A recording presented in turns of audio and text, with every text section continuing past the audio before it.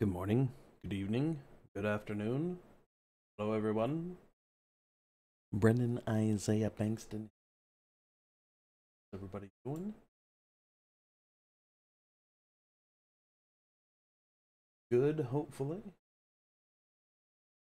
Today, we are continuing on with Jagatai Khan collectible sculpt. Uh, let's.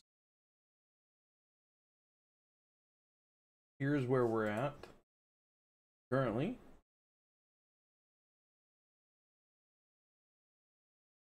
I'm using my mic today, and I don't have my headphones. I know if the audio's all right. Jagatai Khan. This is one of the Primarchs from Warhammer 40,000. We are doing a collectible sculpt of this guy. So they give you about the size that I'm thinking. Probably maybe even just a little bit bigger than this. I'm thinking maybe like foot tall, 12 inches, something like that. Maybe something like this. About yay tall. But this is what we've got so far. We started this one over on the Stylist League stream about a month or so ago, and we're still in the lockout. Haven't really been doing much on this guy outside of stream, so that's where we're at. If you'd like to go back and find some of the beginning ones of this one, you can go to the Stylist League website. Put in here.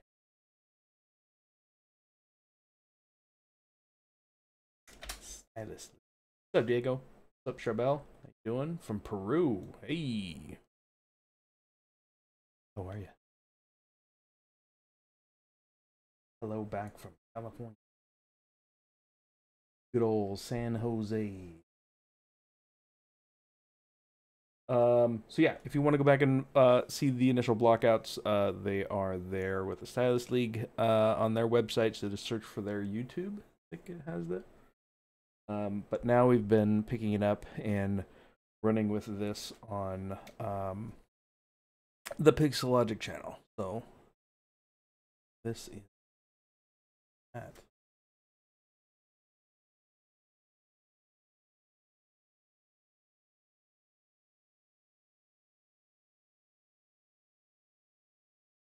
Desktop.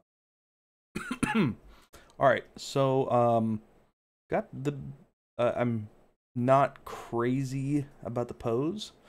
I think it's okay. I don't think it's super strong, but we're going to start dialing in some secondary details on some of his armor pieces. I may play with the pose a little bit offline. See if we can get something a little bit more super duper solid. But for now, this is what we're going to work with. So I think we're going to start doing some basic details on his pauldrons here. These guys. And we'll be able to move if we do move the pose around, we can move those quite easily. Let's go ahead and let's duplicate these off. And what I want to do is I want to sculpt both sides at the same time. So I'm going to set this back up in do I have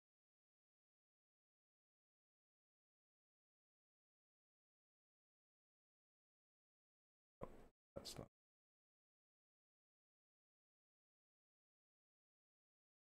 that's weird. Switch stage keeps going over and over again.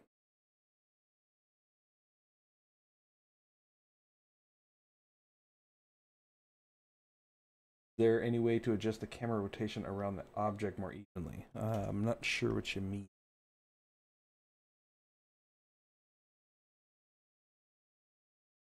You mean like that? All right, so we're going to take this one. And we are going to try to get it back. Oh, you know what? Is it? I think it actually may be in symmetry.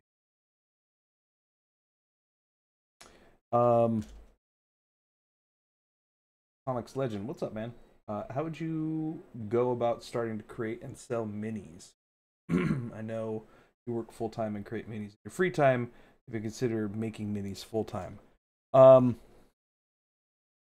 have thought about a little bit, but my career normal day job is a video game character artist. I've put a lot of time and energy into that side of the artistic career, so I probably will keep that, and will will keep doing that for my full-time job. Okay, so let's try to get these guys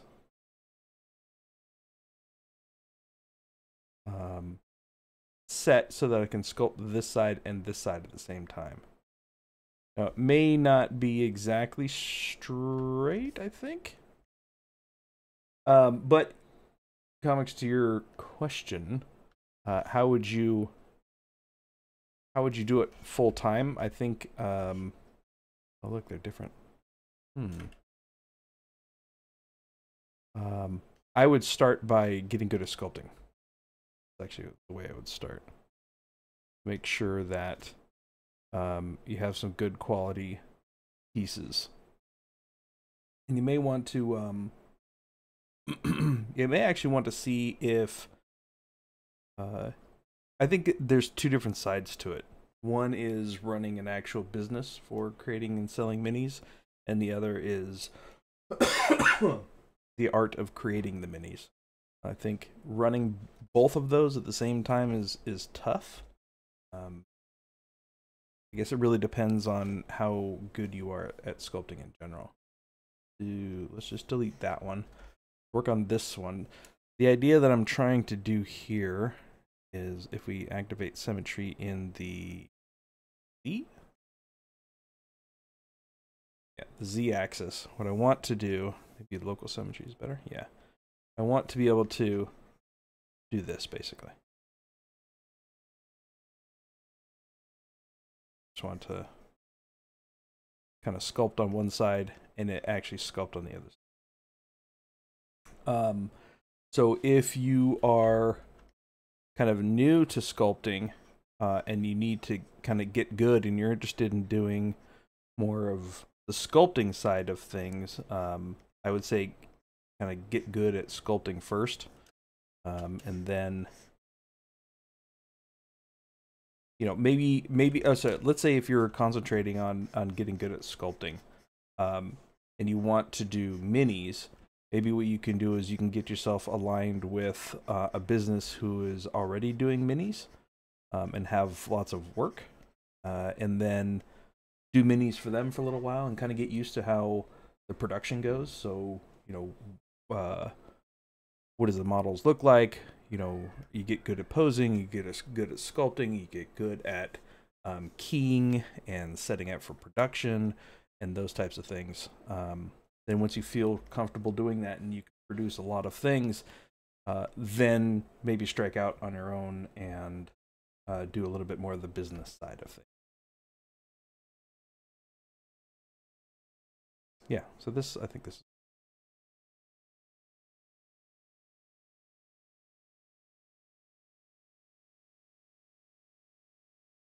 Go back. What's up, Sidham? And you and I, how you doing? How you doing? So let's bring this in. Just touch. I want to have a plane shift happen here, so that when we look at it, we can get some nice light bouncing. It looks more kind of like a blade, and then we'll have some sculptural stuff in here.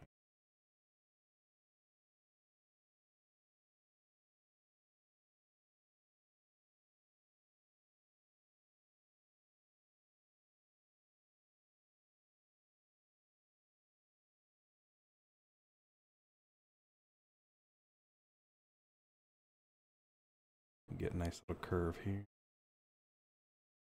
I think there's some really good companies out there right now that are making great quality minis, kind of on a monthly, a monthly cadence. You know, so whatever you end up doing, it's either got to be competing with that or doing something different from that.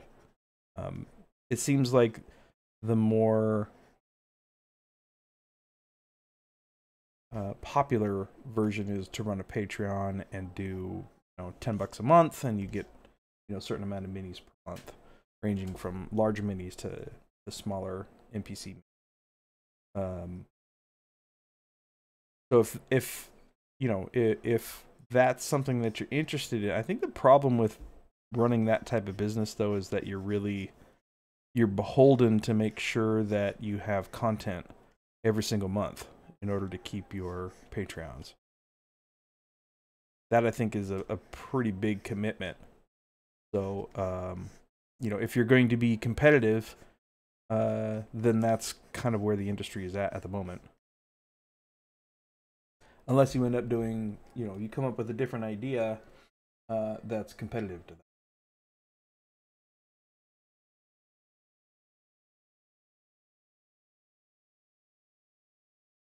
See if we can get maybe just some. But in my case, what I'm doing is I'm trying to do a little bit more of the collectible size. So something, along the lines of this size. So, Sideshow Collectibles, Prime One Studio, those types of things. Something like that is kind of the direction that I want to go.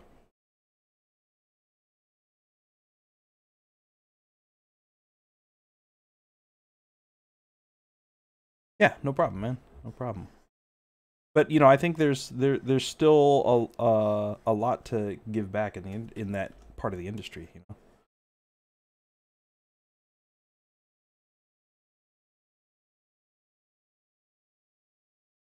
Oh, that one wasn't mine. That was from excuse me, from McFarlane Toys.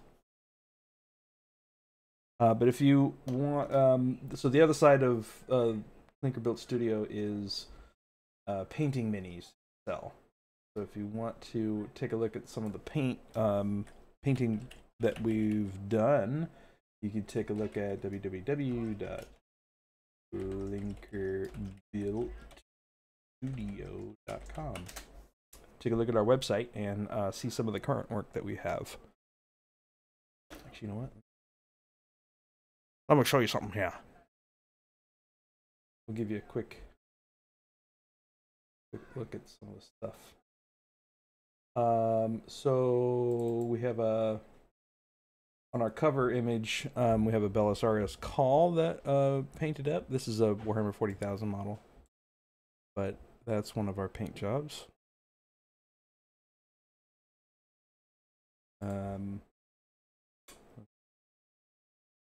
This guy we just finished up. He's pretty cool. This is Break a Boss, Warhammer Age of Sigmar. Pretty cool. That one had fun. T-Phone says, what's the difference between a character modeler and a character artist? In my opinion, those terms are interchangeable.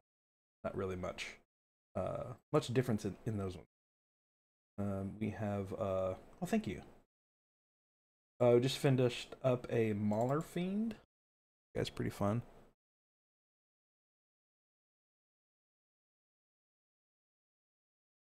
But it's really interesting coming from a video game character artist point of view, and then trying to get more kind of realistic materials and textures and stuff, like as a paint job on a physical object. It's been a lot of fun and challenge, a big challenge. A lot of people want to do kind of like the non-metallic metal paint jobs and stuff, but I definitely like having like the realistic, as you turn the model in space, you can see how the light plays off of it differently. That's why I tend to go with a little bit more like the actual metal flake type paint jobs and not the non-metallic metal paint jobs. More because I just enjoy the presence of the model when you're actually looking at it in the physical. In the physical. Thank you, guys. I'll show you one more. What else did we? Oh, the War Master Titan. This guy was a lot of fun. He's about 8 inches tall, I think. So this will give you an idea of the size there. But this dude was a lot of fun to paint. Lots of fun. Lots of grime and streaking and a lot of fun stuff. And then we also started playing around with magnetizing. That one.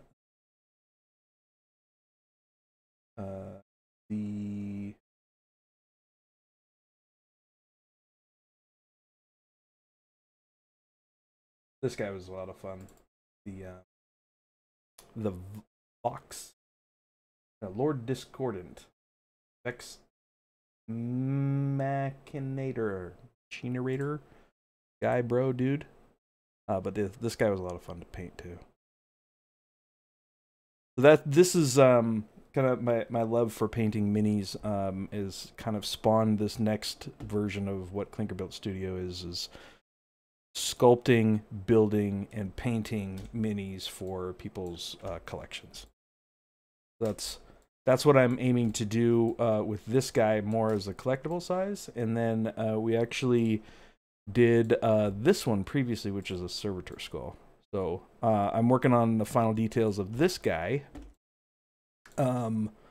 for 3D print. And then from there, we'll actually paint this guy up. But my printer is actually coming. I ordered my first printer. Very, very excited. Very much. It's the name of the paint for that non-metallic gray armor. That one was are you talking about the Aristotle's? Or are you talking about the Mauler Fiend for the gray armor there?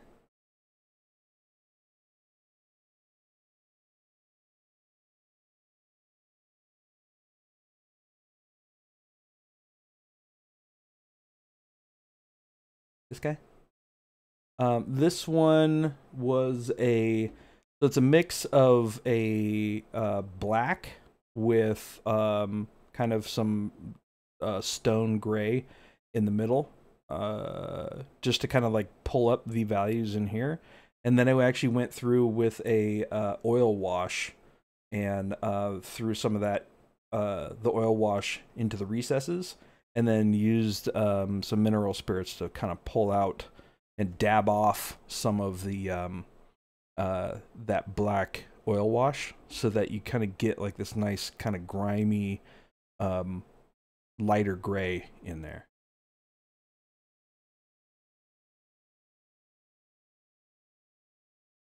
So that's how I did that.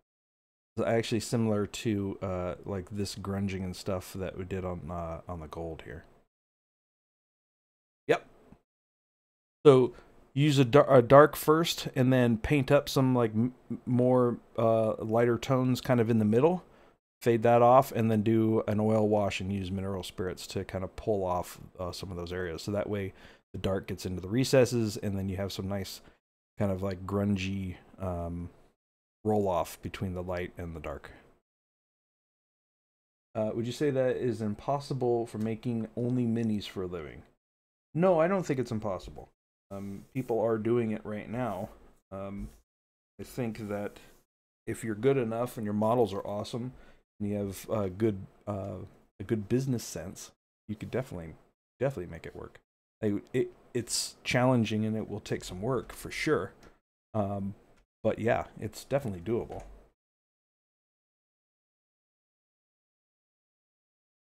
See if we can just mask out some kind of like face. like the zygoma that kind of comes in here.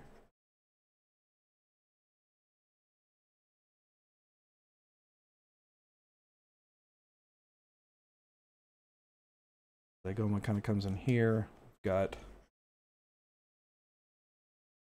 piece that comes here, and then we've got maybe a nostril.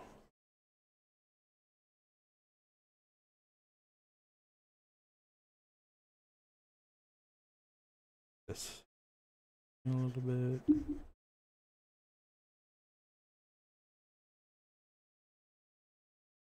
I think I need a little bit more geo in this guy. Yeah, definitely. All right, let's see if we can get some dynamite. Ooh, that's not enough. Let's go 512 maybe. Also, if you throw a question into chat and I don't see it, please feel free to throw it in back in chat. I always feel bad if I miss questions. Sometimes I do. Even. Oh,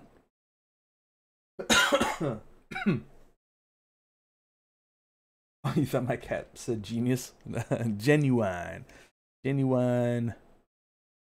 And not as in the rapper. Ooh, that's old.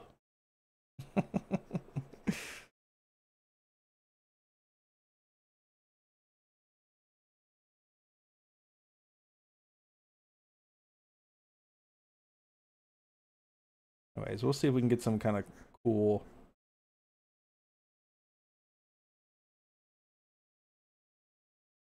things happening through here.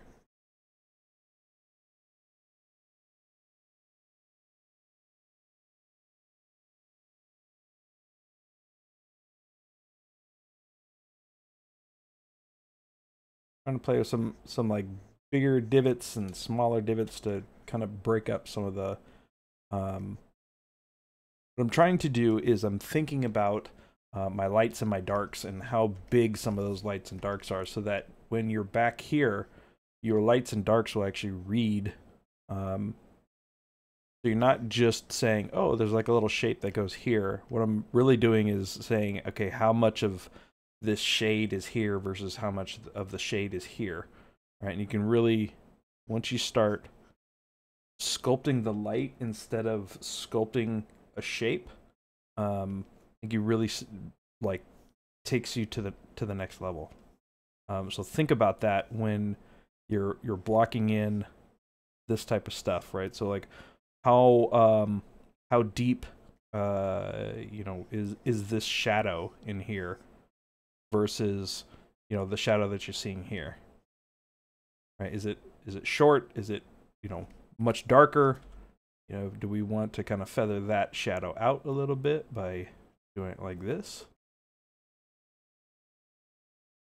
That was one of the things that took me quite a long time to really grasp, was to not necessarily sculpt your shapes, but think about sculpting the shadows and the highlights, right? So I want to have kind of this nice, the difference between like a tight, deep shadow and then kind of this longer highlight that rolls over this, right? And that gives you this kind of nice, even from back here, it's able to be read. For mass production, though, do you create molds of your work, or you just 3D print each one of them out? I think that's a very big question that I have to ask yourself, just in general, of how you want to operate your business, right? Do you want to worry about mass producing physical items, and shipping and breakage and, you know, stock, production time, and those types of things? Personally, I much rather focus my little business right now on creating awesome sculpts, because that's kind of like the thing I like doing and the thing I feel like I'm better at the moment. So what does that mean? Well, that means that I probably don't want to mass produce these things. Say, all right, if you don't want to mass produce these things, then maybe you can just go and sell these things digitally, right? And that helps you focus your business and say, okay, what I really want to do for the time, at least for the time being, is focus on people who would be interested in printing this on their own, and handling the production for one-offs on their side, kind of thing, right? So it makes more sense to me right now to focus on digital only content, because I don't feel like I want to take on those other business responsibilities. You know what I mean? So those types of decisions really help you focus on what and how, what you're making, how you're making it, and how you're selling it. Right? So if you like the production side of things, there's plenty of people like me who don't really get a lot out of that production side. So, you know, those types of partnerships are out there for people like me who are like, nah, I just wanted to sculpt some cool stuff. So really focusing on like what's at your core, you know, what is the thing that you want to spend the most time doing and you're probably the best at, then focus on that. And then if you have honed that to a point where your business makes sense and it's actually doing well and proving itself to be a viable business, then you can go from there, right? So let's say I'm not really interested in doing physical production, but maybe something takes off and somebody, you know, one of my models just goes absolutely nuts, and then now maybe I'll do a limited run of like producing them myself and selling physical ones for people who are outside of my initial market, which is the print your own kind of thing, right? So there's a lot of people out there who don't have their own printers and don't want to go through the hassle of printing and cleaning and doing all of that stuff. Maybe I can jump in at some point and say, okay, I'm going to make 100 of these and then sell 100 because I know that the physical ones are already selling. And the further market of that would be, you know, people that aren't actually printing or don't have a printer. But that market is already established because of the traction that I've already gotten. So there's things like that where you can kind of branch out a little bit more and do those types of things.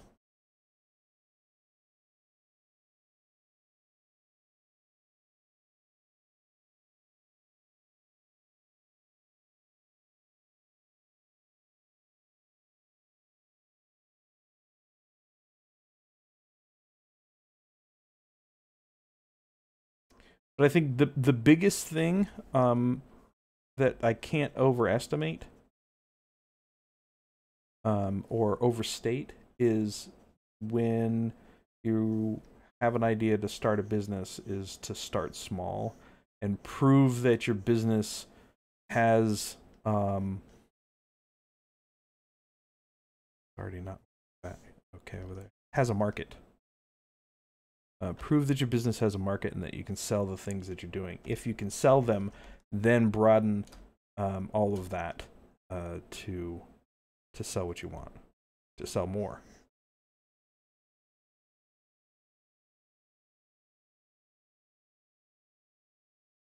This is not quite symmetrical back here, so what I'll have to do is,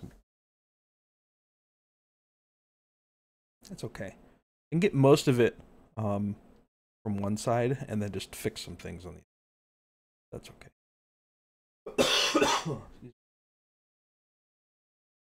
Does age matter in 3D industry? No, not really. The thing that matters the most is how good you are at doing your craft. If you can make super dope stuff, then age doesn't necessarily matter. I didn't get into the video game industry until I was 37, I think.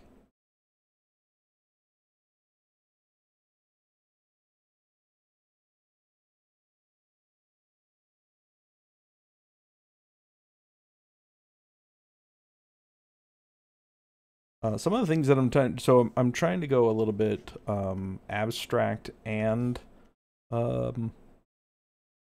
shape on this one. So we'll have some things that are recognizable as something, and other things that are not. The shadow sculpting, is it just for rendering purposes? No, it's for shape read. So the thing that I always want to do is I want to make sure that the shapes are reading from different distances, right? So the important parts of this guy, I need to identify very early on, so that I can make sure that those focal points are landing correctly. So in this particular case, his head, his shoulder pad, probably this guy, and then the leg, right? This leg is probably going to be a little bit more prominent than this one, but those are my main focal points. Secondary focal points would obviously be something like, this piece in here, maybe this back piece in here. But I want to make sure that those identifying parts of him that make him are read really well. So I want to make sure that I have good readability.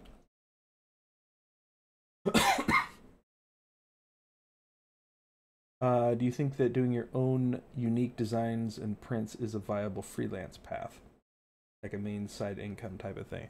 I think so, yeah. I think that you can, if your art is landing well and it's good and there's a market for it, and you can get some traction as a creator, yeah, definitely. There's definitely a market out there.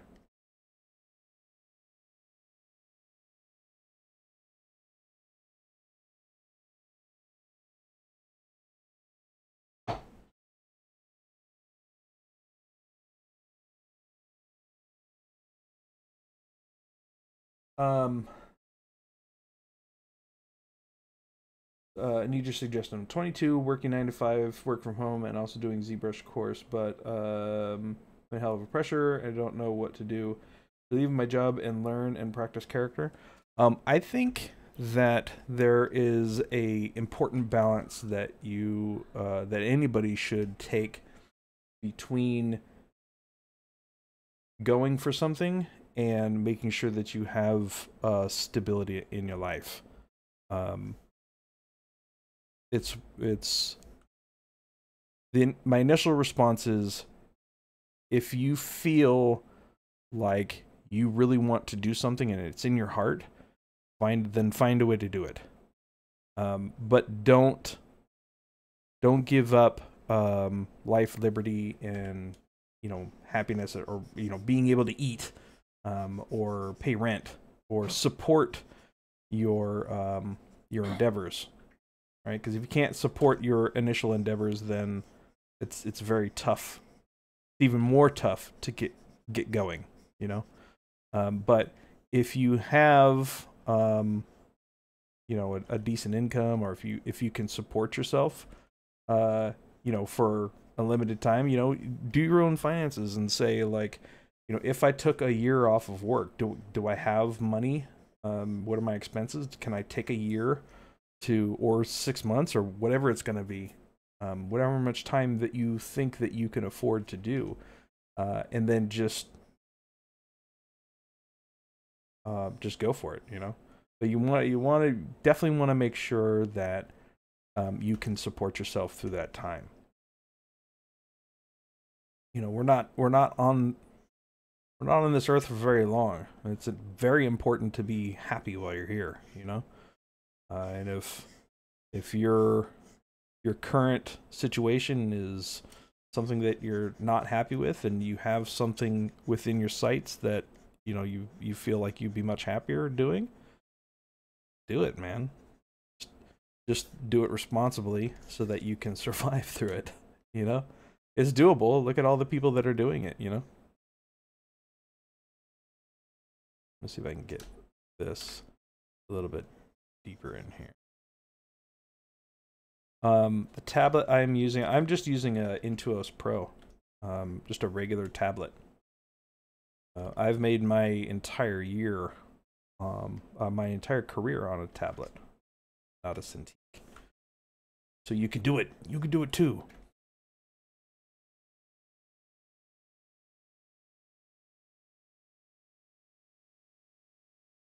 So some of the other things that I learned that are really important when I was doing a lot of work on Iron Man helmets for Marvel's Avengers was planology and curvology. So looking at you know, what is this plane doing versus this plane? Is this a straight plane? Is this a straight plane? How much curvature does it actually have? You know, there's a difference between saying like, oh, this is completely flat in here, like that, or maybe it has a slight kind of curve to it, so that the light, again, you're playing with the light and you're sculpting your light. You know, it has like this nice kind of cut that comes through here. So there's a radius on this, this curve, but there's also a small radius on this plane that helps the light roll over it. So it's not, when you look at it, it's not one reflection when it's flat, but it has a life as you rotate it around, and it kind of lives up here and then it kind of rolls over it. But then you still have like this really cool separation of shadow, right? You see here where this shadow is kind of a plane shadow, and then like this is this whole plane of light up here. What's up, Emperor? How you doing? So if you look at like Iron Man helmets, there's a lot of like this, like, yeah, there's this definite divide between kind of these two shapes, but there's also a life on the planes that divide those two things, right? And then you can play with different curvature on those planes and say, you know, maybe this is flatter up here, but then maybe this is more kind of curved down here, because I want the light to kind of do something a little bit different down here on this plane than I want it to do up there. Maybe I want it to catch more light, you know, up there, but then have it roll as you kind of go around like that. But then you still have this nice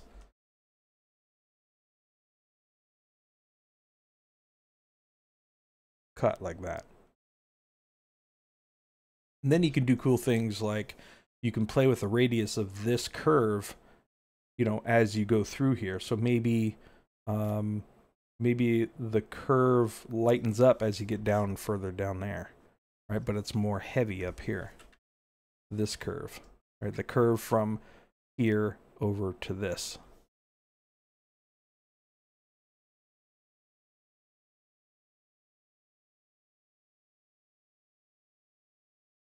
So to add some secondary or some tertiary, this is a pauldron for Jagatai Khan of the White Scars Warhammer. Actually, it's, well, technically it's Warhammer 40,000, but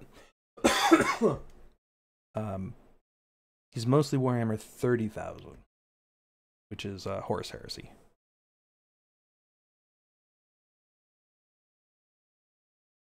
Maybe this guy.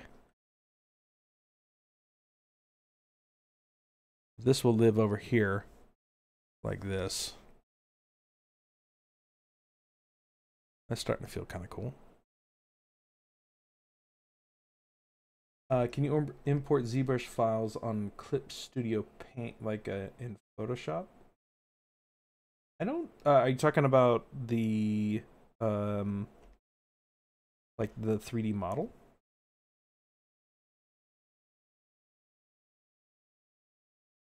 I should be a life coach.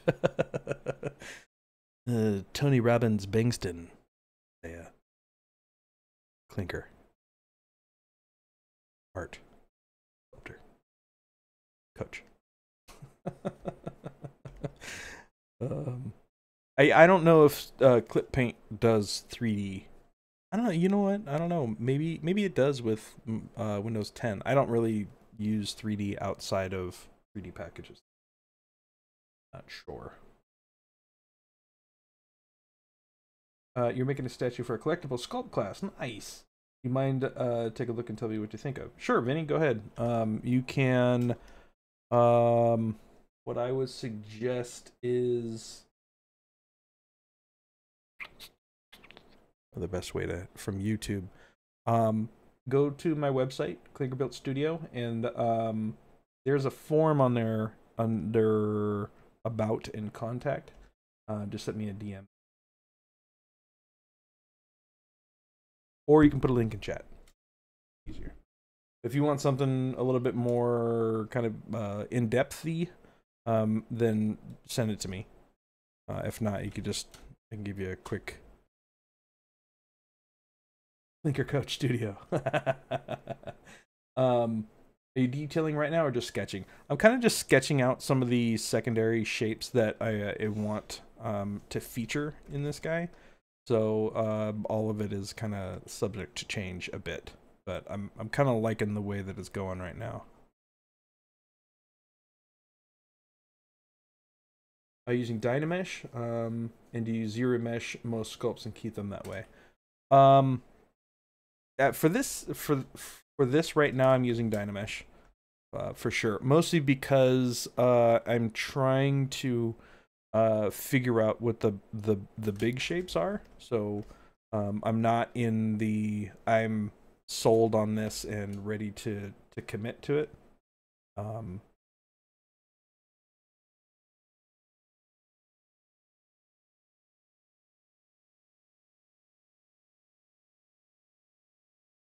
So I'm using Dynamesh. What I may do is I may start using some Sculptris Pro as I get a little bit further into refining some of these. But I would probably, once this is, you know, further on to more final production, then I may copy it, ZBrush it, subdivide it a bunch of times, and reproject it on this so that I can get a little bit more better, finer details and such. Dougie, what's up?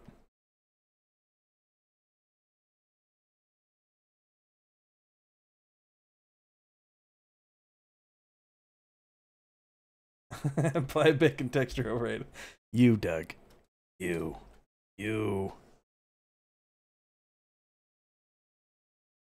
Some of the things that I'm also trying to do here is remember some good core art principles, which is frequency of detail and small, medium, and large shapes. So I'm trying to make sure that whatever shapes that I'm doing in here have good frequency of detail and small, medium, and large as I'm going here. So like this one right here may be better if I use a little bit of the Sculptris Pro just to try to get some of these shapes a little bit more better, right? Sometimes I'll paint in here. There's a lot of times when you know, I'll go in and just do some color blocking, you know, so like if I'm looking at this guy and taking some, you know, some ideas from him, I may go in and be like, okay, let's make this guy red and this guy red, you know, make some gold, make some, you know, some other colors in here just to get some more value blockouts for what the graphic design of that is going to be. So that's, sometimes I'll do that, but ultimately this guy will be gray when I print him. So I want to make sure that all of the shapes are reading in the medium that you're going to be creating him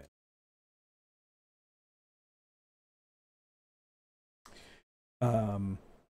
Yeah, but if you know, once you're ready for print, you definitely want to get this down quite a bit in terms of poly count. So I would go in and decimate a lot of it once the kind of the final pieces are done. So I shouldn't worry too much about this back here because it's going to be all covered up. So I want to make sure that most of my work looks good up here.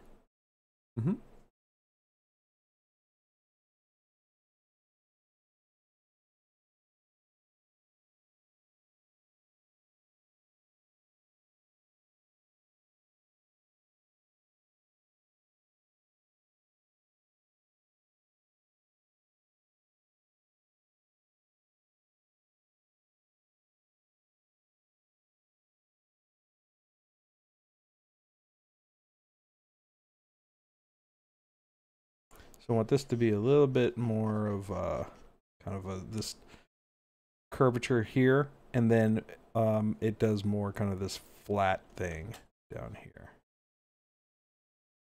See if we can get some more interesting reads.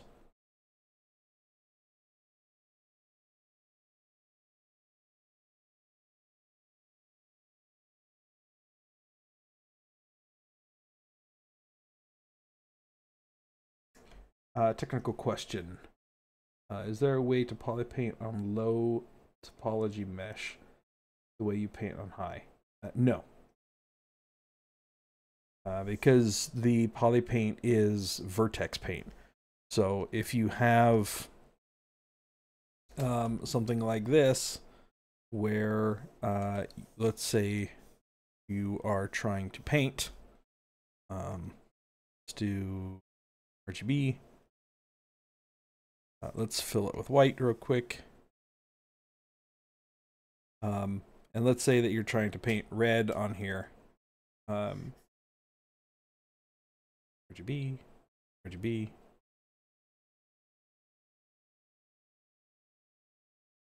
Not painting. Why are you not painting?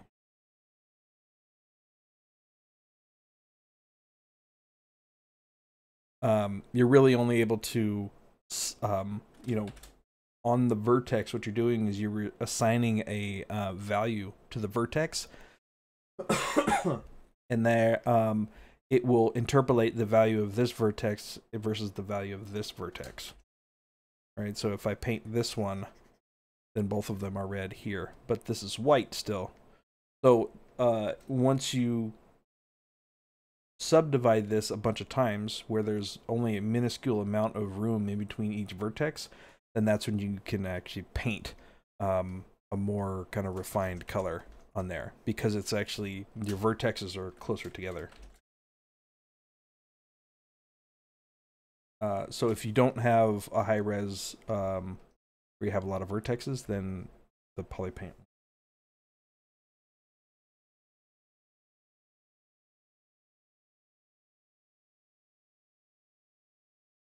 You sent me an email on the website. Okay, cool.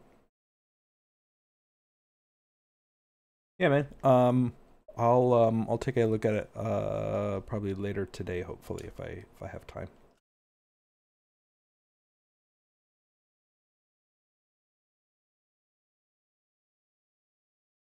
Okay, so the thing I'm looking at right here is I've got this big shape, I've got this big shape. This one is a little bit, the distance from here to here is kind of encroaching a little bit on this and this. So what I want to do is I want to make sure that I have small, medium, and large shapes. So maybe I can actually pull this down just a little bit to make this shape here, this reed here, a little bit smaller than this one and this one, so I get this kind of nice, a better balance of small, medium, and large.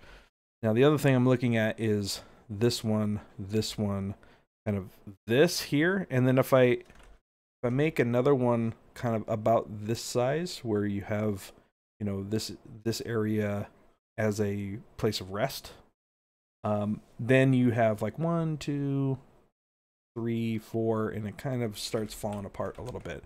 I want to make sure that maybe I'll do some more medium shapes in here to kind of break up and make sure that we have small, medium, and large shapes. So those are the types of things that I'm thinking about when I'm kind of just sketching out some things. So we've got this one, and this one. So maybe something like that. And maybe we could put maybe a smaller one here.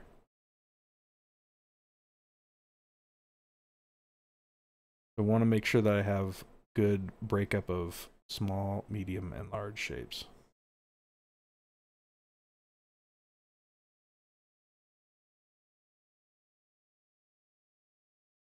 Have I converted to using C4D? Definitely not. I have not.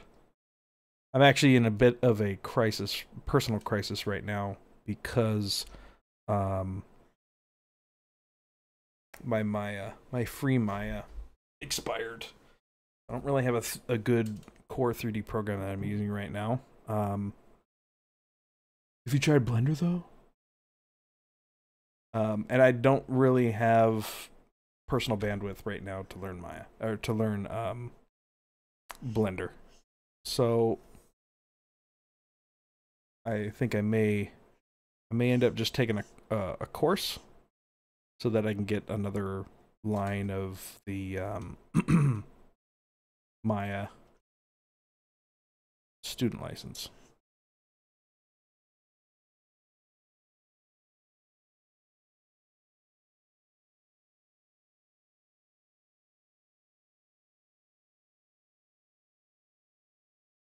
I definitely don't want to pay for C4D.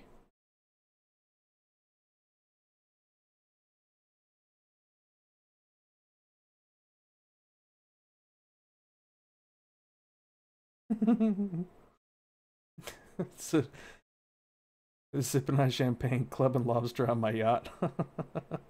No, definitely not. Definitely not. And I wouldn't say I'm that successful yet.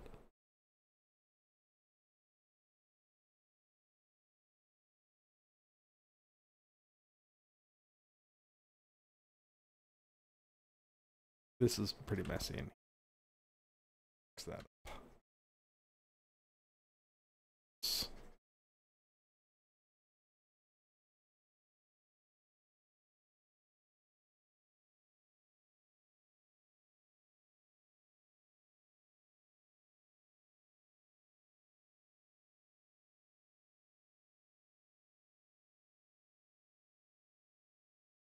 Do you think it matters if you work with Dynamesh or Subdiv? Which one would you recommend? There's definitely the pros and cons to both subdivisions and Dynamesh.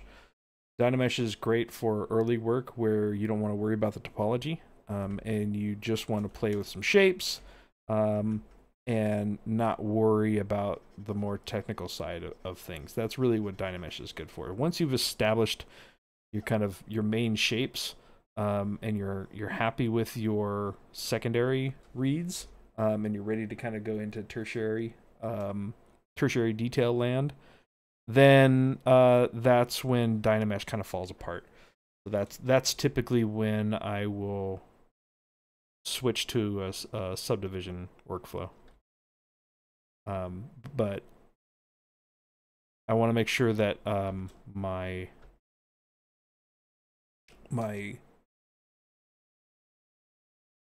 primary and secondary reads are good first.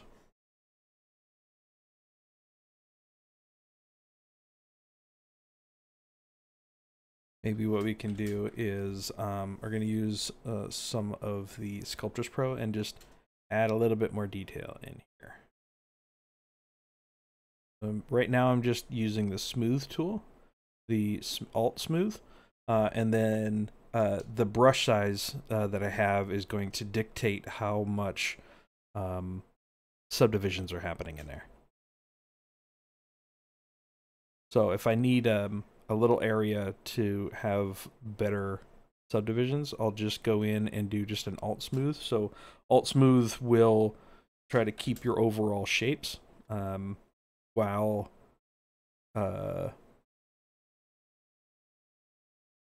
kind of trying to make your vertexes more uniform while maintaining a curvature.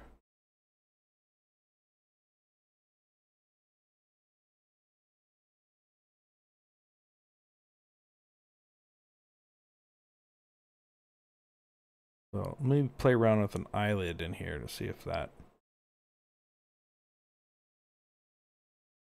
I don't think the eyelid works very well.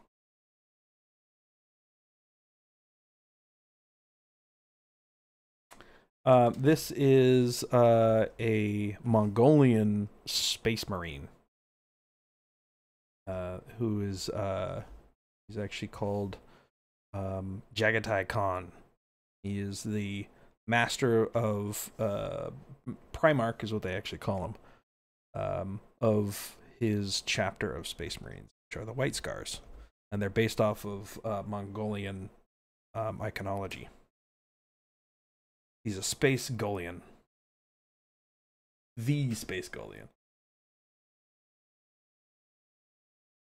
How do you manage the amount of details like alpha and such you put on the models? Will that be on a small scale?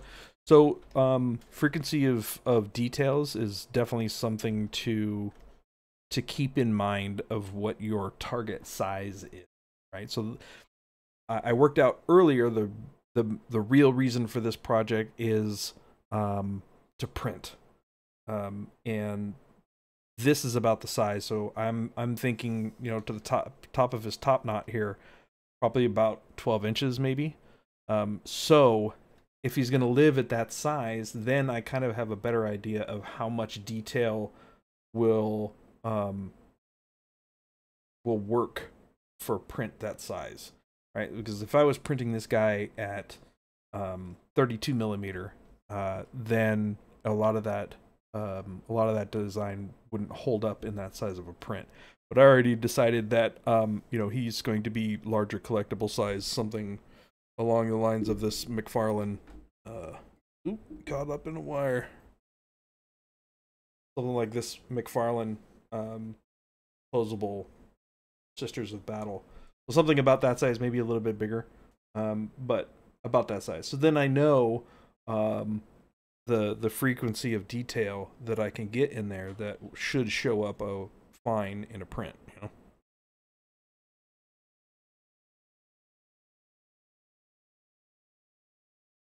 All right. So now I want to make sure that those shapes are reading right, because this is actually one of the bigger pieces that identify him as him. So this, his head and top knot, this dude with the leather kind of overcoats here, and then the leg. Those are the kind of the most important pieces. With a brush of vengeance in his left hand. Yeah, it does look like a brush at the moment, but it's going to be one of those halberds. Modular, the fact that you said he looks like a Primarch from the Horus Heresy. Perfect. If you work on, I don't work in the industry right now professionally. I am a video game character artist. Work at Crystal Dynamics. That's my day job.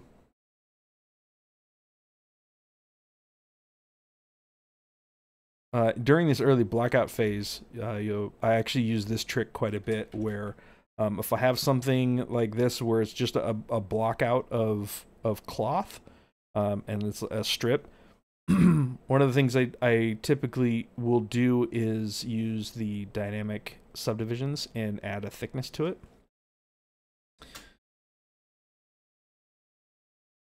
Which this one I actually didn't do. So I'm lying to you. Not this one, but these, like this one here, it's just a single plane, and then what I'll do is I'll apply a certain thickness to it for those types of ones. That way I can move things around pretty easily, and it will still maintain that nice thickness. That's the general problem with doing things like you know, big pieces like this when you're trying to move pieces around, is that you'll end up losing this thickness a little bit the more you move the piece around.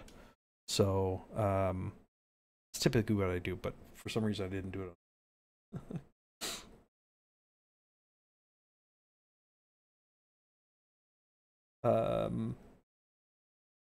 You send your models out to be printed because the resin spills spills on the yacht. Shit, I wish I had. Actually, I don't wish I had a yacht. I think it's a lot of work to run a yacht, and that's kind of more work than I want to put into it at this point.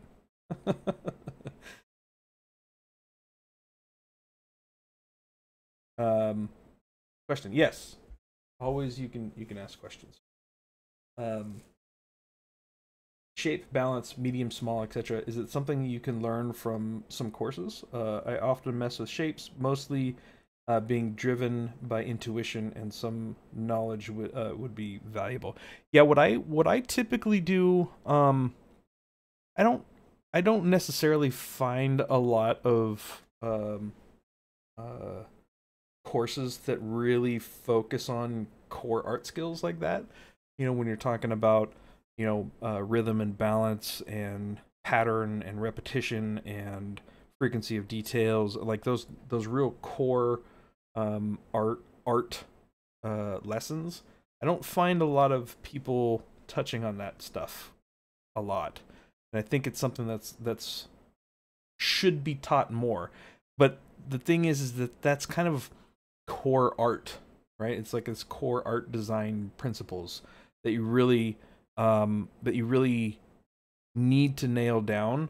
But those can be practiced in almost any medium, right? Whether it's sketching with a pencil, or sculpting digitally, or sculpting in clay. All of those core art principles are practicable in different mediums. What I typically say, I say this a lot, is that a lot of great 3D designers have a very strong background in graphic design, because graphic design is like the very basics of utilizing the core art principles to make something appealing, just with shapes and colors and values, right?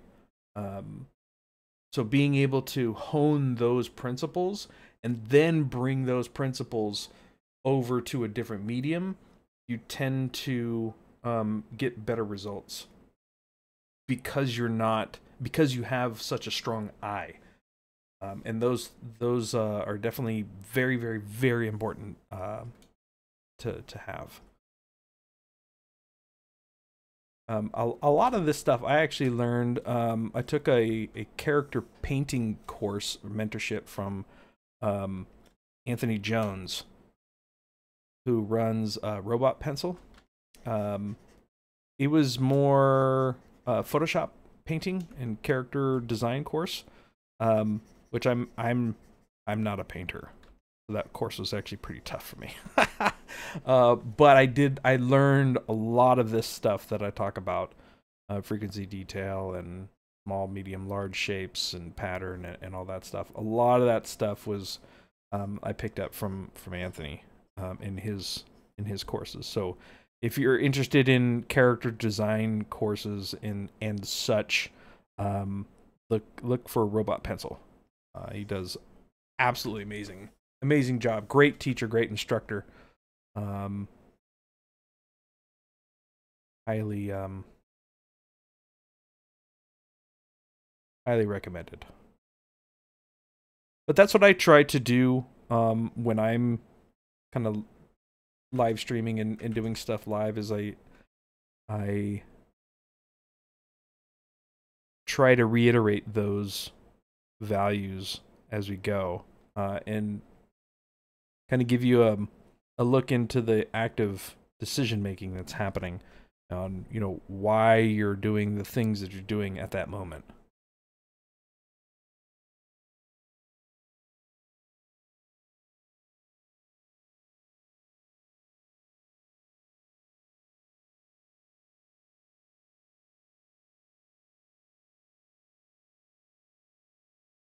So right now I've decided on this the shape language of most of his stuff will be kind of this kind of organic flowing shapes.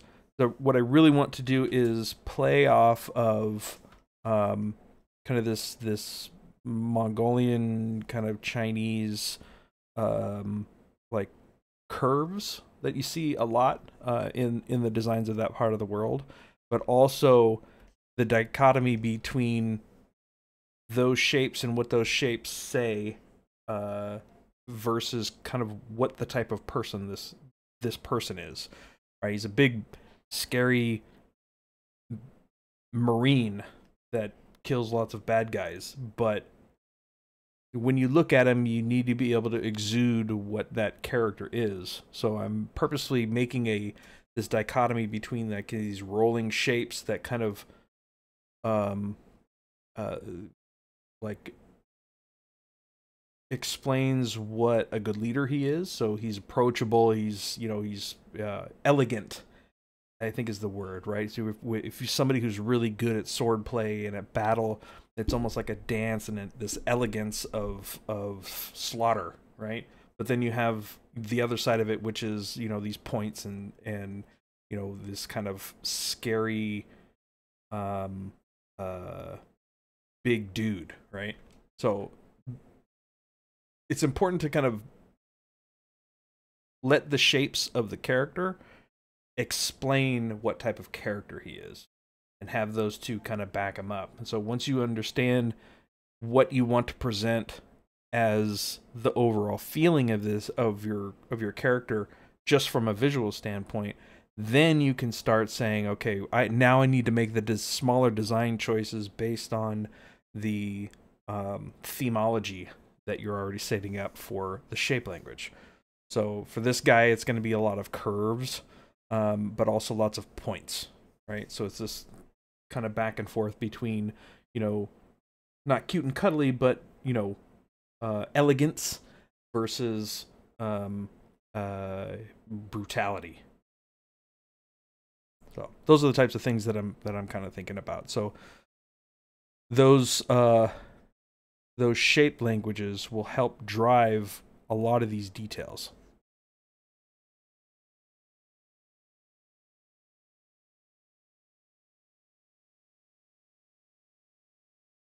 You make an animation of beating. Was your favorite miniature artist? Who's my favorite miniature artist? Right now I've actually been into Archvillain games and BCRM. BCRM games. Yeah. Between those two, I think they have just ridiculously amazing sculpts.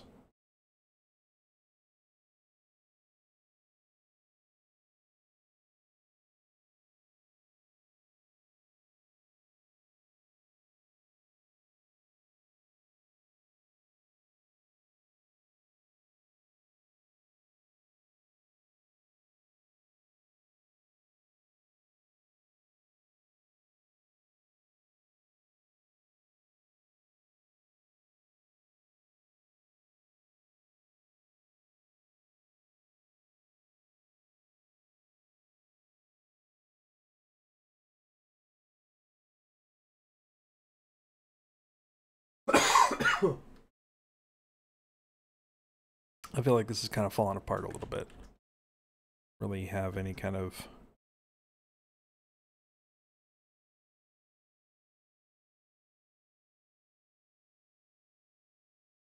if we can use some of these shapes to break up the surface down here. Kind of cool.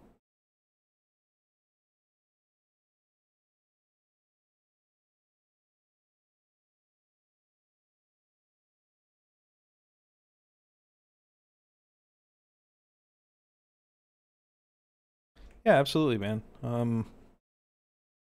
That's what keeps me going, is being able to give back and share. I could do this. I could sit and do this on my own and listen to music and watch a movie and stuff, but I really enjoy kind of giving back to the community and sharing the knowledge that I have and the experience that I have. It means a lot to me, so thanks for being here. Now what I'm trying to do now is play with the overall surface, right? So I don't want to just have, you know, this type of frequency of planar breakup, right? Where it's very uniform depth, and it kind of looks like it's just a pattern that's kind of printed onto one plane. What I really want to do is I want to make sure that there's nice breakup between, you know, if you look at it from a side, right, there's not just one major plane, there's like all these kind of like bigger shapes that are breaking up the overall plane that it's sitting on. So maybe instead of just having kind of this one dent through here, let's turn this guy off. Maybe what I'll do is I'll just knock this down a little bit, so it's more of this a plane change, not just a plane change, but like, you know, you have this curvature and then it kind of goes into a different curvature here, you know?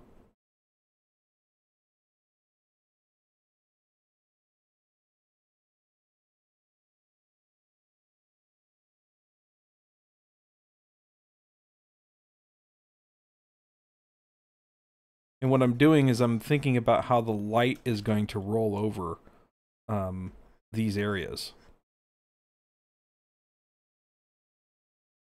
So now instead of like this, you know, tight highlight here and then a low light or a shadow and then another tight highlight and then, you know, just a plane, now we have this highlight here has been extended quite a bit and it lives much differently now.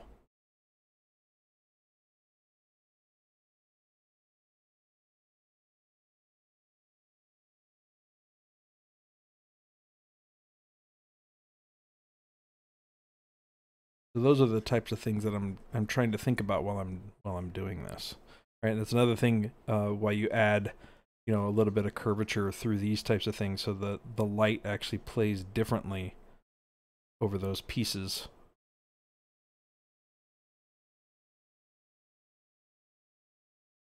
Right, so maybe it goes curve, maybe flattens out a little bit, and then does more curve down here. That feels like it would be kind of cool.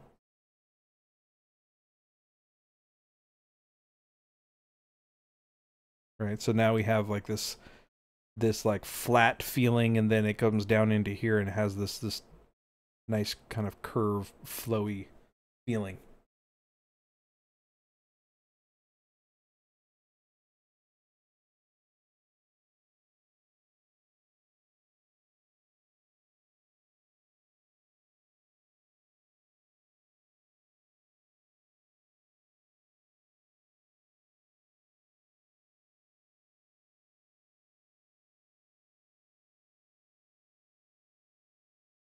I don't know how to get. Okay, sorry about that. YouTube chatters.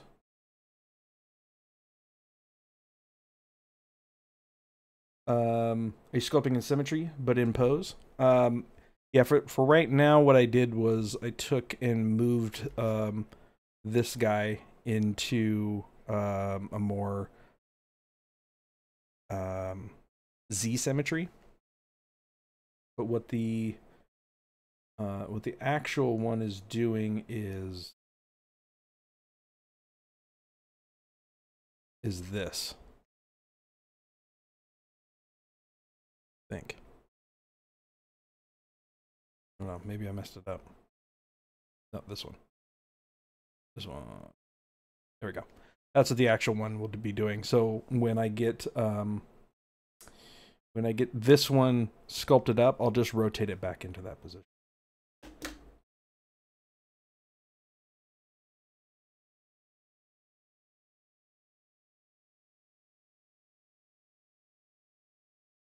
I think I can block.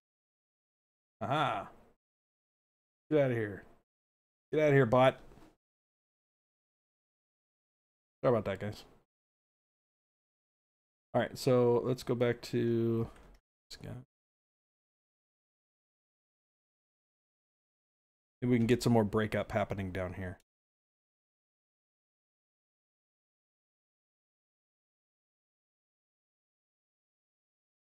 Yes, this is Khan. This is Jagatai. Jagatai Khan. Yep, from 40K. 30K technically, but yeah. We don't know where he's at the moment in 40K. Or do we? I don't know, I haven't been keeping up with the 40 side of things.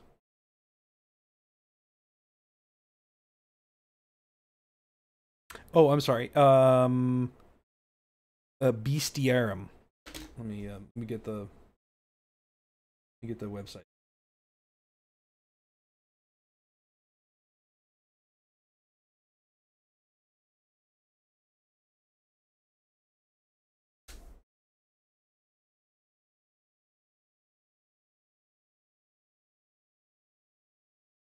The second one is Bestiarum Games. Archvillain Games and Bestiarum Games. Those are the two mini companies that I'm really digging right now. Thanks, Kimmy.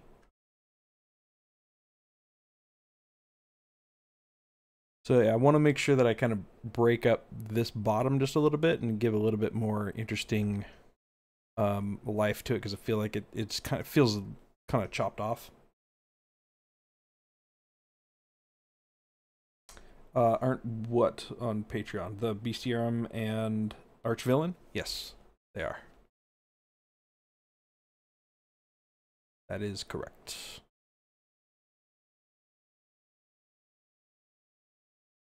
The other thing I do sometimes when I get to a point like this, and I want to kind of just clean things up, sometimes I'll go through with clay polish and just do a quick standard clay polish, and that will just give me a quick cleaned up version of what I already have,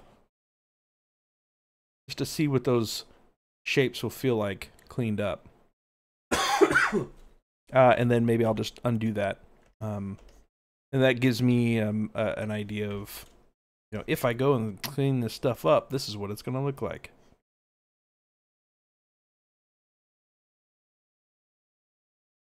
All right, let's see if we can get some of this going now.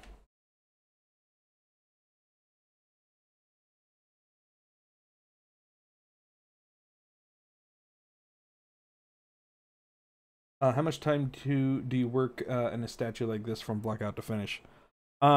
It's quite a feat, man. It's a lot of work, especially for kind of the bigger ones with lots of detail. I could see putting in many weeks of work on it. But for me, most of the work that I'm doing on these guys are all just during stream. And I only stream a couple of times a month. So unfortunately, that just means that either I do some of this outside of streams, or I work on these projects for quite a while. But it takes quite a bit of work.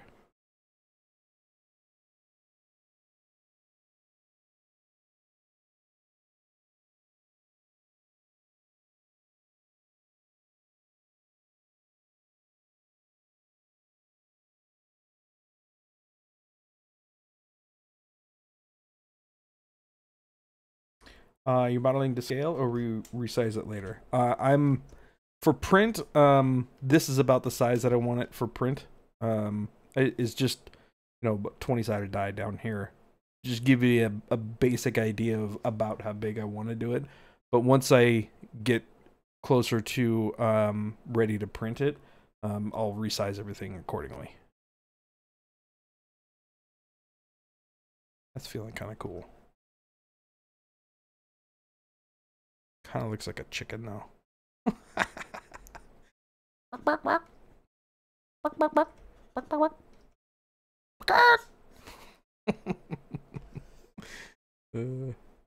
That's okay. I'm okay with that.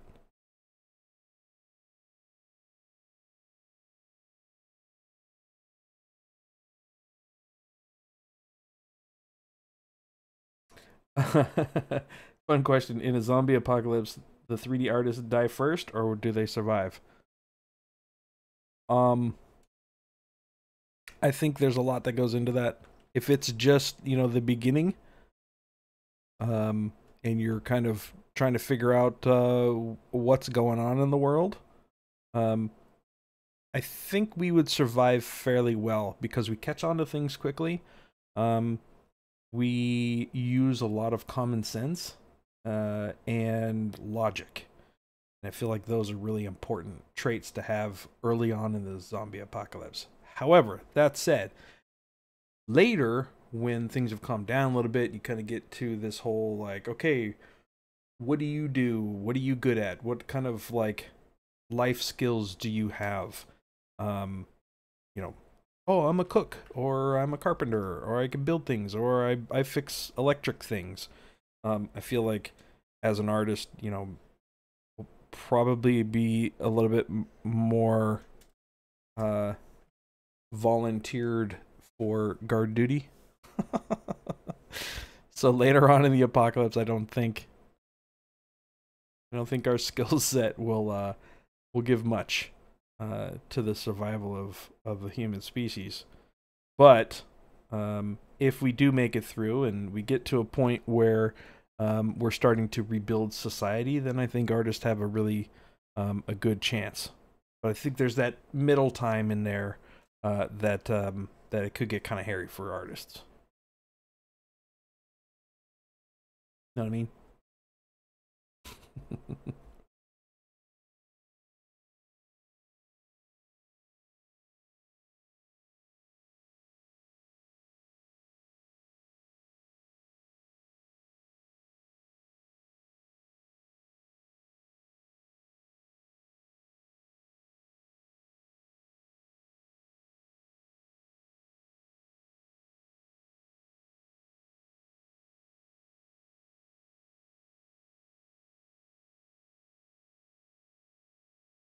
I'll try to break up the.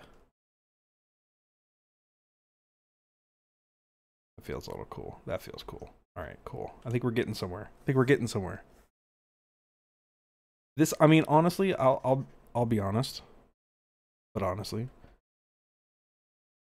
I think it's important to know your strengths and weaknesses when you're an artist. And I know one of my weaknesses is tertiary detail. Like coming up with tertiary detail. I suck at that part. Like this part in here, I'm really good at block out and I'm good at kind of finalizing details. But when it comes to like filling in areas with ideas of, smaller secondary details, I kind of suck at that. And I'm trying to get better at. That's kind of when concepts really help me. But when I don't really have a concept and I'm trying to kind of do my own thing, this is the part that I struggle with quite a bit. And I think it's okay to admit those types of things to yourself. Because once you realize that that's where you need help, then you know what to practice. What's up? What's up, Wheedling? What's up? What's up? Alright, let's do a quick clay polish and see what that looks like.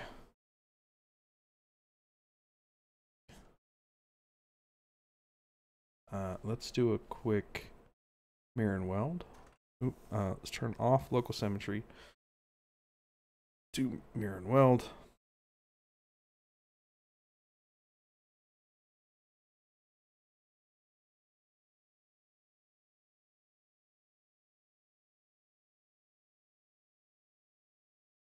Just move this over here. You can get an idea of what this looks like. Let's turn off symmetry.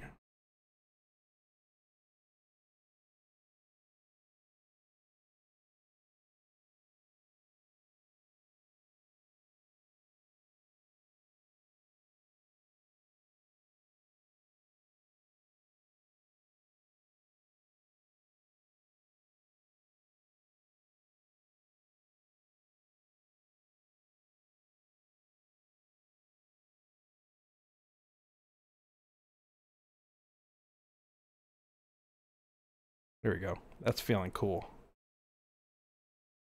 I like those shapes. Okay.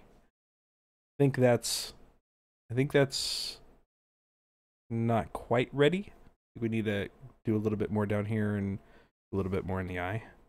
But the overall read feels pretty cool. We got this nice kind of big flat plane, and then we got some small kind of medium and large shapes in there. Maybe a couple of smaller shapes in here would probably be better. I usually admit to myself weakness to myself in a particular aisle of the grocery store. Is that the bacon aisle? Dougie.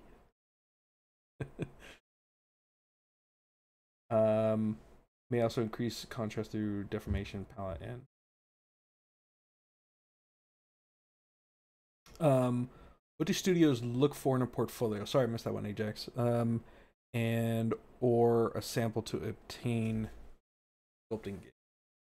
What does a studio look for in a portfolio? I think that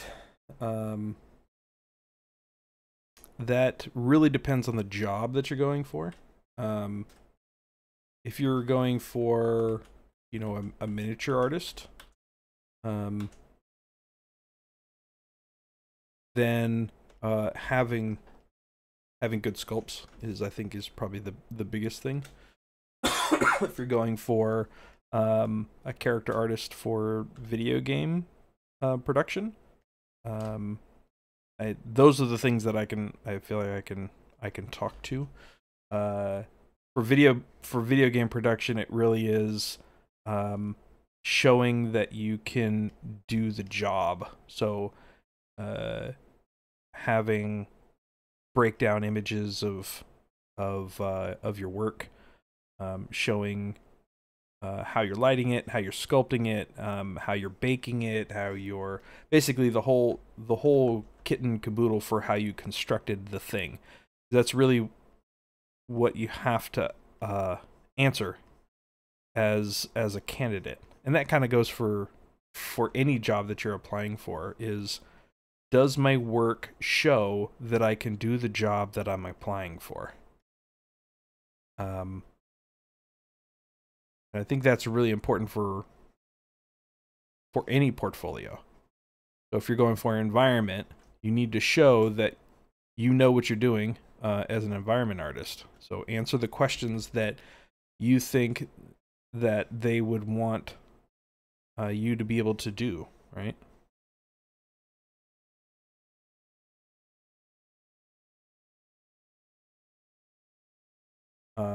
That's the ultimate thing, is show them that you can do the job.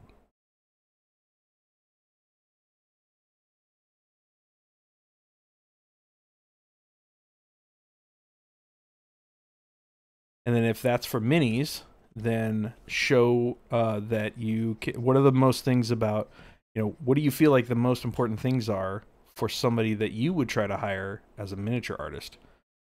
I think the most important thing is, how are your sculpts? Do the shapes read? Do they, you know, do they get across a concept? How well can you follow a concept? And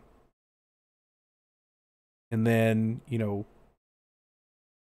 how's your keying? How is your actual production work? Those types of things, right? Because those are the things that you need to be able to do in order to do the job.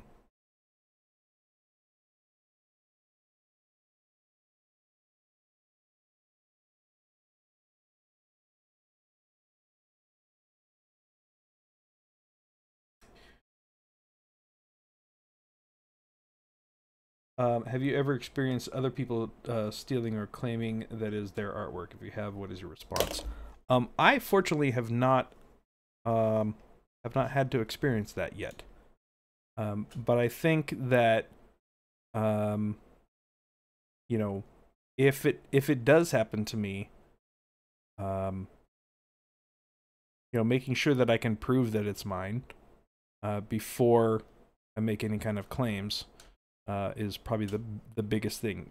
Definitively, no questions asked, can I prove that it's mine? If so, then, you know, you approach the company or you approach the person first, and then if that doesn't work, then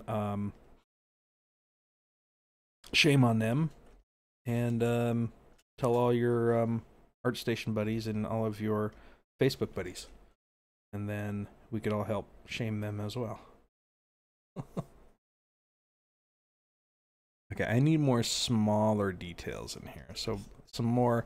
Right now, we've got the things that read the most are this, this, this, and a little bit of this, right? And they all feel a little too close to the same size shapes. What I'll do is I'll take this area down here and actually split it up into smaller frequency details.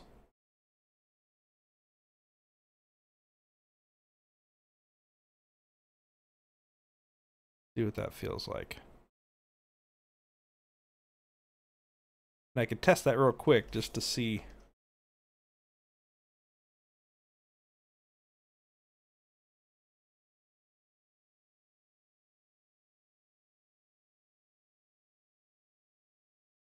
Something like that. I don't really like that design, but something like that where it needs to have some more smaller detail.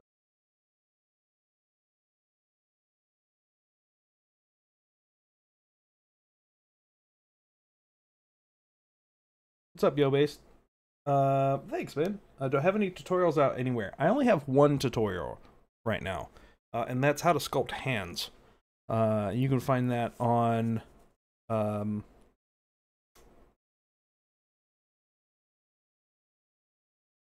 ZBrush, on that website just under my name, or on Gumroad. Those are the only ones that I have for the moment. I got some other plans kind of in the background, but I got a lot of things kind of burning in the background, so who knows if I'll actually get to them. I do actually, you know what? I have a torso anatomy video that I did on my YouTube, if you want to find that one.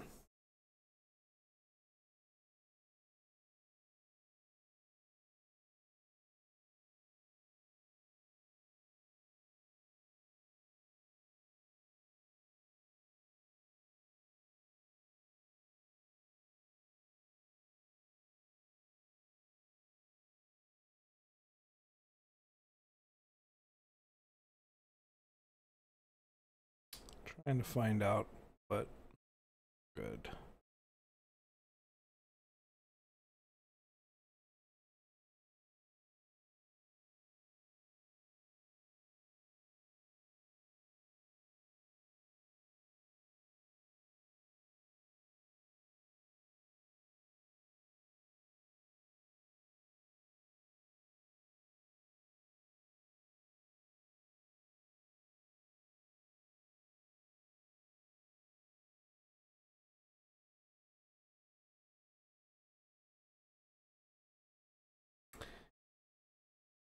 Back. Block.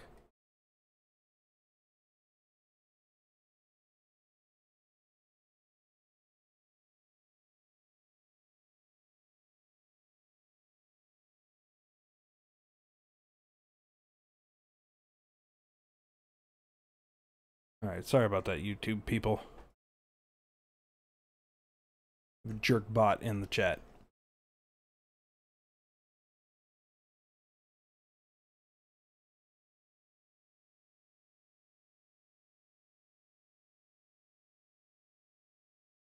Maybe what I can do is do some ins and outs.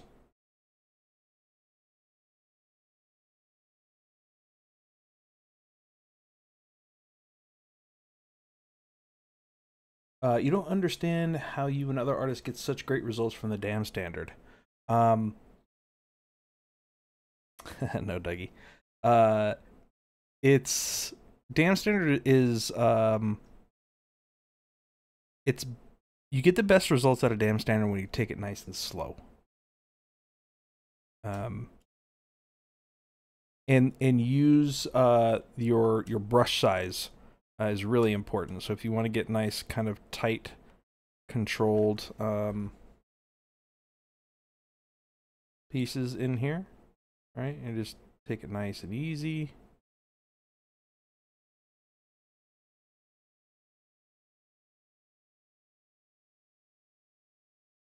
You know, something like that. Or in this case here, I really wanted to do kind of a big plane change.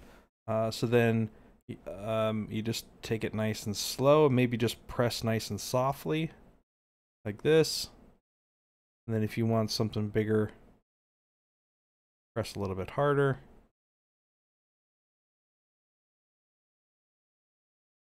I would say the biggest thing with dam standards is take it slow.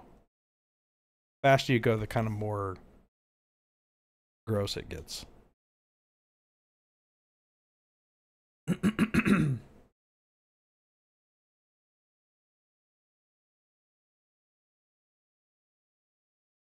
you turn on AccuCurve or daeming standard or other features? I just use it just regularly. I don't use AccuCurve. You could, but I don't think you do. I think it's a little bit more about your actual drawing control.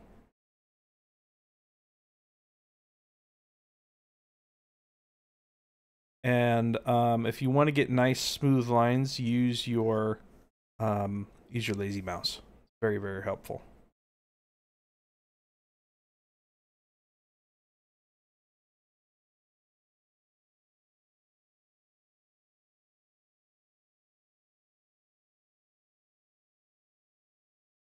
Again, just take it nice and slow.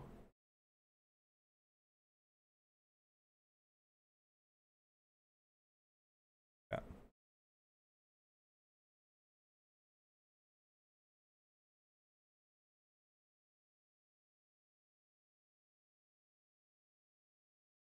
We'll break up some of these edges a little bit here. Maybe we'll get a little bit more curvature on this guy, this plane here. You want to be a little bit careful because now this size here is very similar to this size, and this size, and this size, and this size.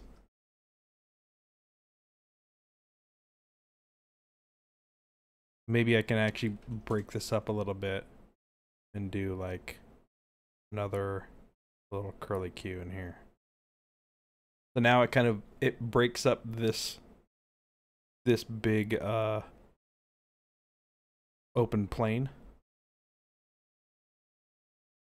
Yeah, that feels better. Then maybe what we can do is just fade this off.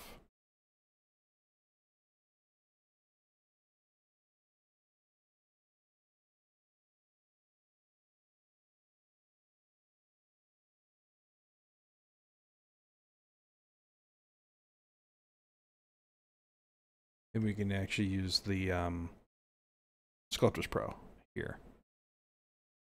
Get a little extra topology in there. Light, and then pushing a little bit harder.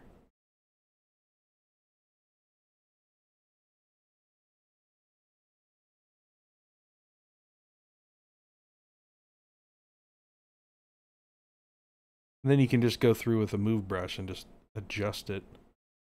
Fix some of those curves if you want to.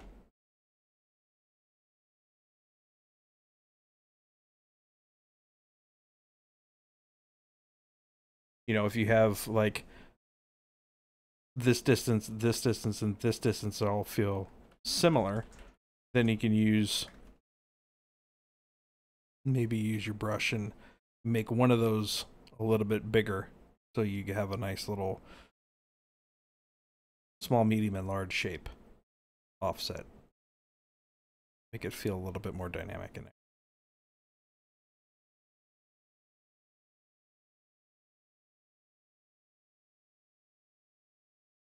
Oh, it makes the weird divots. Yeah, if you go fast, with Dynamesh, it makes the weird divots.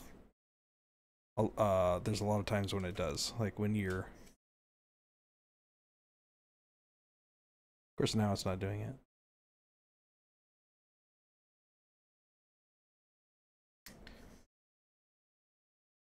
Now it's not doing it at all. Sometimes it doesn't, and sometimes it does. But the thing that you could do if you find it making divots is just slow down the pace of your brush stroke a little bit. Or you can try switching it to freehand instead of dots.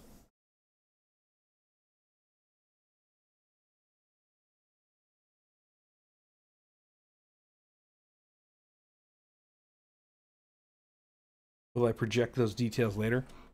Yeah, probably, yeah.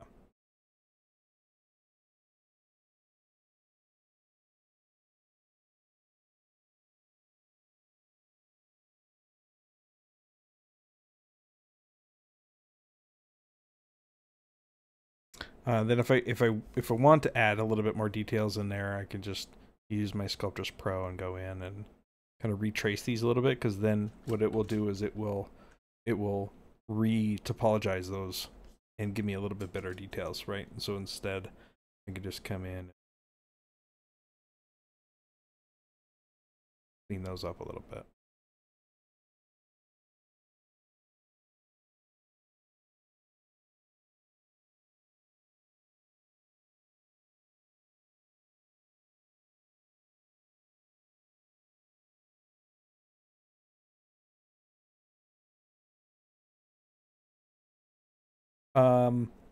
The thing with Sculptris Pro is you want to be careful at how big your the subtool that you're working currently on. If I'm trying to do Sculptris Pro on something like this, right, that that is maybe 2 million polygons, but it's very big, that it has to recalculate every single frame when you're trying to draw. So you'll get a performance hit depending on the size of the subtool that you're on, whether it's the amount of polygons it already has or the size of it in general. I'm gonna have to clean this up a little bit and do some more work back here, but as long as I have the general idea here, I think we should be okay.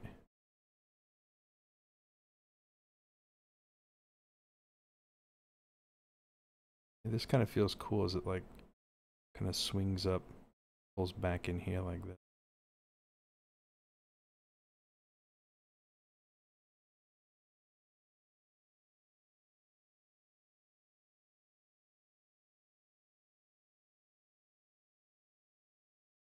that. Maybe not the size so much as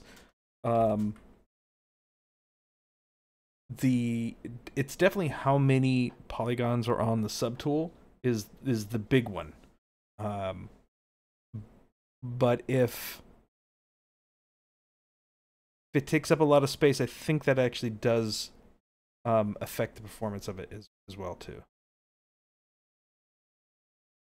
So what I would do is, if you get to a point where it's just not really working that well, what I would do is just maybe come in with like your smooth tool, and then just smooth out an area to add a little bit more geo to it. Smooth it out a little bit, and just do like a once over, kind of like this, for like the whole area that you want to sculpt, and then turn off Sculptris Pro, and then maybe just use your regular tools in here. That's another way I get around some of those performance issues when you have a big model and it's kind of creating gross things.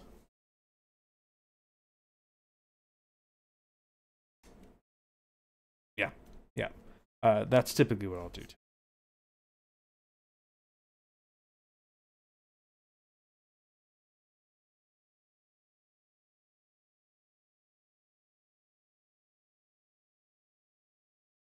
I really like the idea of having these shapes kind of break the silhouette there and really define some of those breakups.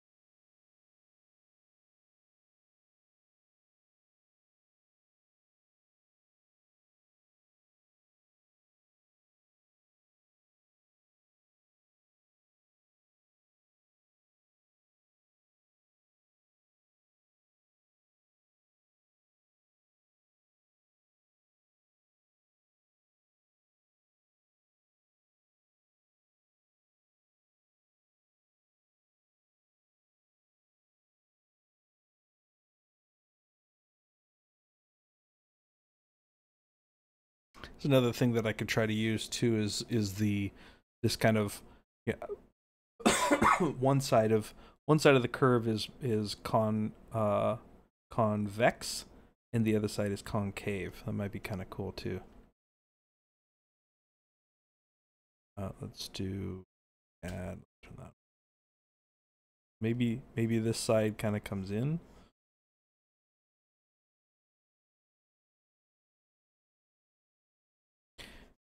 And again, while I'm starting to work on the first little area of smaller secondary shapes and kind of trying to figure out the whole formology and the idea of what forms this guy is going to carry throughout his character. I try to play with a lot of different ideas in these, like in the first throes of this part of the creation process. So if I can establish some cool shape relationships and shapeology early on, then I can oh man, excuse me, I can use those things to repeat across the rest of the character to really dial in kind of the overall connection of all the design elements.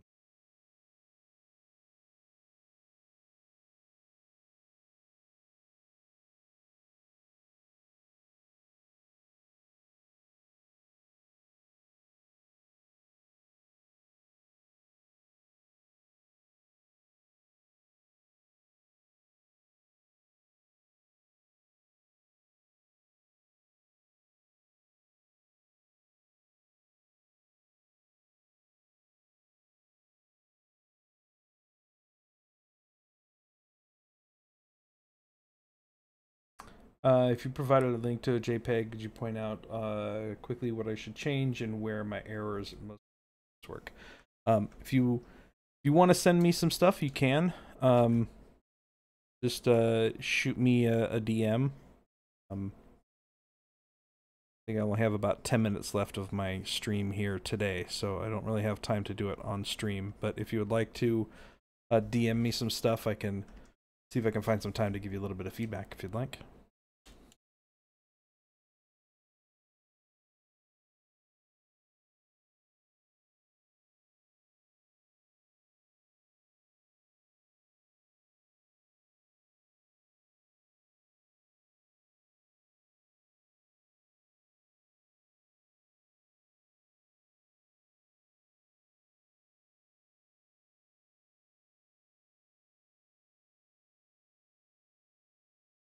So I'm planning on doing some more kind of like filigree stuff in other parts of his armor.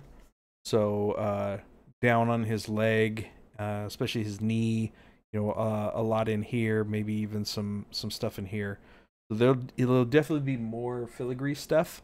So the things that I'm doing now should complement the filigree stuff that I'm planning on doing other ways.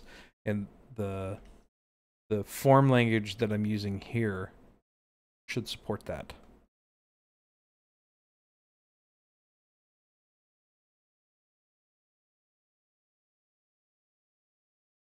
Which this does. This form language does. So we should have those playing quite nicely off each other. I'm just going to start kind of cleaning up some of these little areas in here.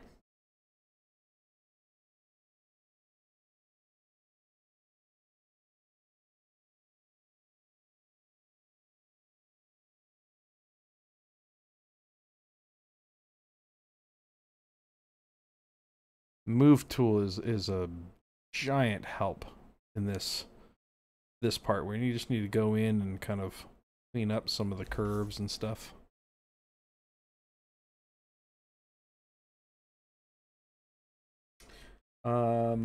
What would you recommend me to change for anatomy study? I've been spending hours on it, but it feels like it's not working, and I'm not sure where there are many different books.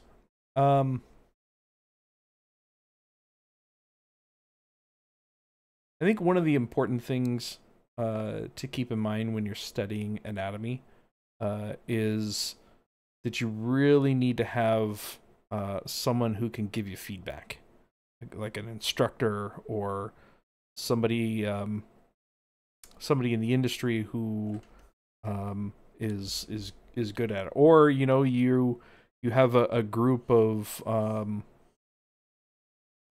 people in a Discord or some kind of group where you can get good feedback. I think that's really important in the times when you're trying to kind of hone your foundations in your craft. Because if you don't, a lot of times you can just continue to make the same mistakes over and over again without realizing it. And then if you make the same mistakes over and over and over again and nobody corrects you, then either that becomes your style or it's something that you fight for a long time because your hands just know how to make those shapes. Your mind just knows how to make those shapes that way. I think it's important to have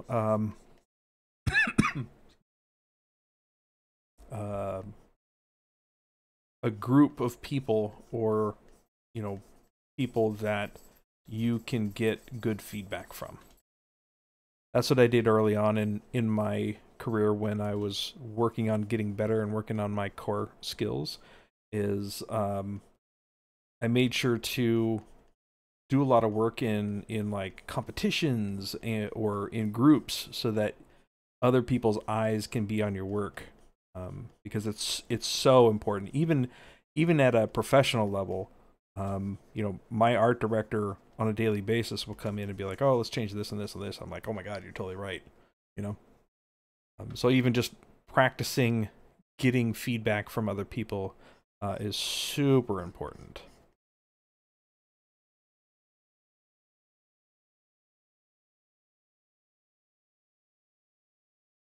I think there's also an art to receiving critiques that you really need to have as well.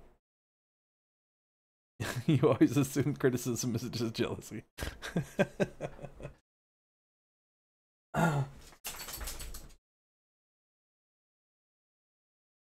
Okay. All right. Got a few more minutes until we wrap up, so if you guys have any questions that you were kind of waiting for, now's the time to get those in.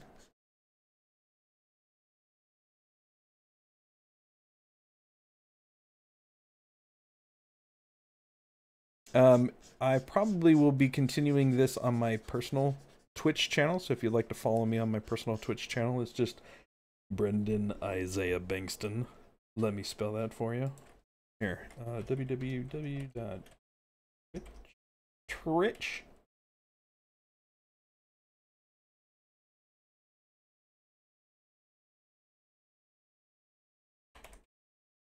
So there's my Twitch channel if you would like to follow me on my Twitch channel. I probably will be doing more stuff over there. I've got some other things that I've got in the works as well. So I probably will be working on this guy and getting him ready for production and doing final details on this guy. So I'll probably do that over on my personal channel. I will probably be working on some alternate poses for this guy over there as well. And let me actually load this other project up that I was actually working on before. Yo, what's up, Voxel? How you doing? Got here just in time for the end. This demon general from Bjorn Huri.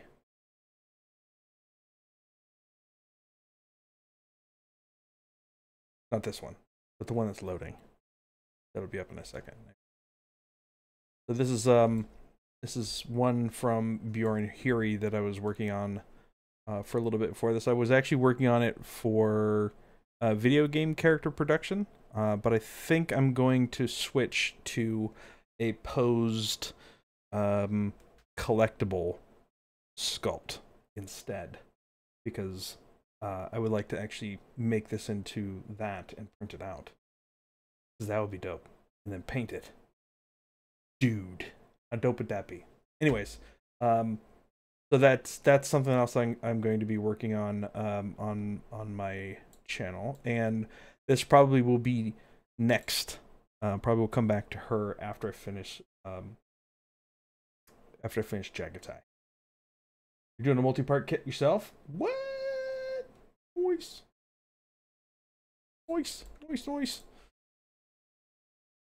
Yeah. If you want to check out our website as well, www.clinkerbuilt.studio.